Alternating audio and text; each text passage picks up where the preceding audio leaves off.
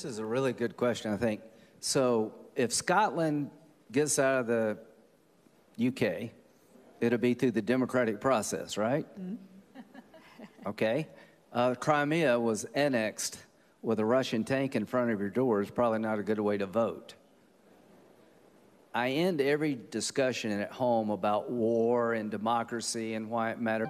You got China, who's trying to shut down everything close to democracy. In India, you're moving forward. You're having elections. You got your problems like we do at home. But you've chosen the democratic path. When it comes to Kashmir, I don't know how it ends, but let's make sure that two democracies will end it differently. And if you can prove that concept here, then I think it's probably the best way to sell democracy. Don't worry, Senator. One democracy will settle it. And you know which one.